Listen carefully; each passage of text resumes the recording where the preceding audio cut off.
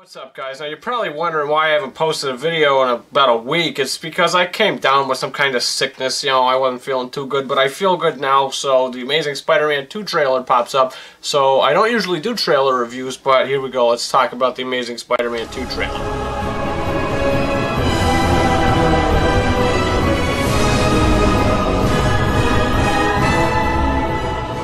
So for the last week, they've been anticipating on Facebook and all these kind of, social media platforms that there was going to be a trailer for The Amazing Spider-Man 2. Now, they did release a lot of, pictures and posters for the film in advance, but, I wasn't too excited about going into actually watching this trailer just because the first one, it didn't really have me hooked. When the time comes closer, I'll review the first movie in all detail, but it didn't really have me hooked enough to be excited to, actually want to watch the trailer for the second movie. So I go on my computer, I put the trailer on, and I watch this trailer. Now here's my thoughts on this thing. Now before I get into depth talking about this trailer, I am going to say, if you didn't see it yet, this is a spoiler-filled review about the trailer. So if you didn't watch the trailer, the link is down below. I'm going to put the link down below, so watch the trailer and then come back and watch my thoughts on this. So the beginning of this trailer, we see Spider-Man. He's jumping off some kind of a building,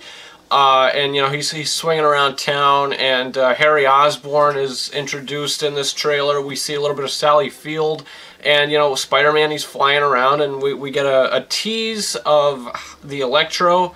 He's maybe in about like a minute of the trailer out of the 2.5 minutes that we got. But what this trailer really got to tell you, and I think what I was trying to get across, is not that the villain is going to be Electro. I think they focused more upon the Sinister Six, if that's what it's called. It's 6 villains from the Spider-Man universe that come together and try to, kill Spider-Man. Now this trailer hints upon that, and let me show you why. I'm going to play the short clip from the trailer, so here you go. I was going to use my research for virus. Did you catch that? Well, I'm going to play it again in slow motion, so here you go.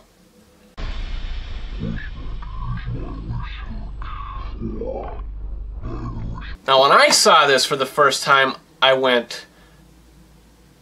Now when I saw this for the first time, I was...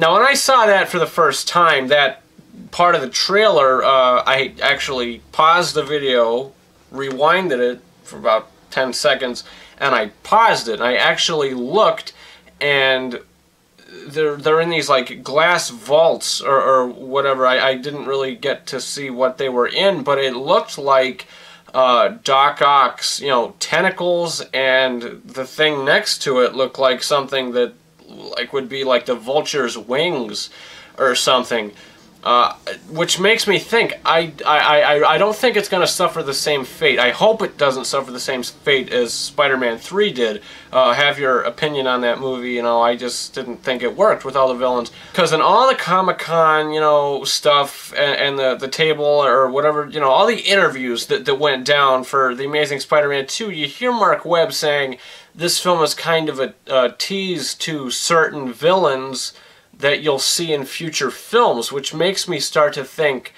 in this one, we could get a tease of the Sinister Six, which Electro is in this film. He's part of that. And then maybe the next film we'll see the Green Goblin. And it looks like we have a little bit of Goblin in this film. I don't know if it was the Green Goblin. It looked like somebody on a glider, because it was just kind of a really quick little clip that they showed, just a tiny little, of someone on a glider. It looked like Spider-Man was fighting, so maybe we'll have Spider-Man fighting the Green Goblin as well. Maybe that's going to be Harry Osborn. Maybe that's going to be Norman Osborn, because in this trailer we see Norman Osborn, he's in a hospital bed. So, is he going to survive and become the Green Goblin? Or is Harry going to become the Green Goblin, or the new Goblin, or whatever the hell you want to call it? But also in all the interviews, they do specifically say that Electro is going to be the main villain in this film. So in the next film we might get, the Goblin or the Rhino. Apparently he's teased. But, you know, I'm really excited for this movie. About 5 hours ago, I was not excited for The Amazing Spider-Man 2, but watching this trailer, I'm really excited for this movie. The only gripe I have about it is Spider-Man himself. Now, not Andrew Garfield. I don't have a problem with him. He's doing a fine job as Spider-Man. I do like Tobey Maguire more, but that's a different conversation entirely. Andrew Garfield is fine.